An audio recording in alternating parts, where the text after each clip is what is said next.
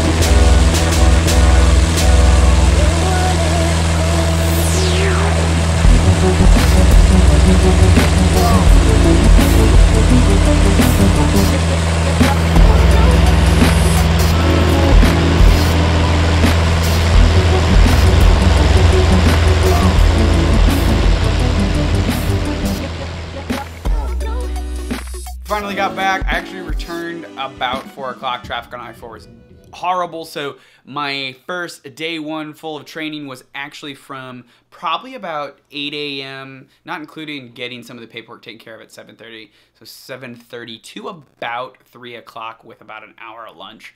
So a lot of flying, a lot of ground school, and I got to come home and do a little bit of studying as well so that I can go do more flying in the morning, a little more ground prep, the check ride prep, of course, and then the actual check ride to get my SES rating. Just to give you guys an idea of what we did today, we actually did all the landings, all the taxis that we were supposed to do, so step taxi. We even did plow taxis, we did the idle taxis, the glassy water landings, all the stuff that you need to know for that check ride. We're gonna spend a little more time on the ground school tomorrow morning in terms of like sectionals and that kind of thing.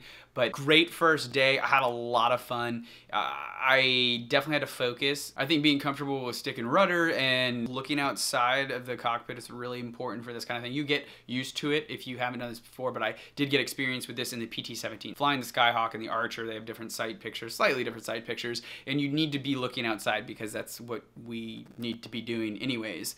And so that really made life a little easier for me. Still something to get used to. It was a different, I wasn't putting the nose on the horizon for like the Skyhawk or the Archer for a climb, for the 10-degree climb. It was different. I was in the Super Cub, so a little different in terms of a climb. There's no glass in it at all, so you really get used to listening to the actual engine, especially on the rough water landings when you gotta give it a little gas right before you touch down. So again, I'm gonna go get some sleep. We got day number 2 tomorrow, and we're going up starting about 7:30 a.m. tomorrow because all the paperwork's done. Come back and of course we'll put in the IACRA application and get this thing done.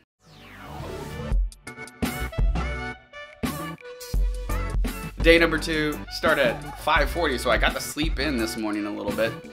Gonna head back out there today to clean up maneuvers and landings and all that good stuff, and then we are gonna head out and beach this guy and try to learn a little bit more about the ground session, kind of walk through that, and then of course the mock check ride, and then it's time to do the check ride. So I'm gonna finish my cup of coffee and get a little more energy and then head on out there and get this day started.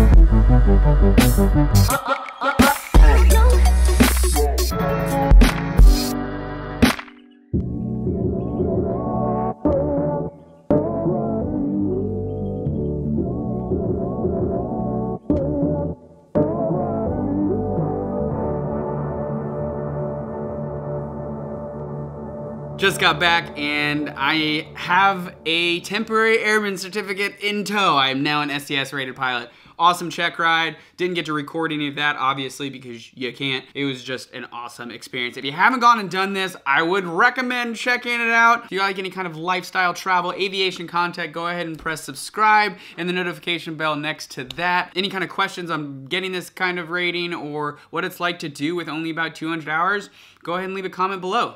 Hope you guys have a great weekend. See ya.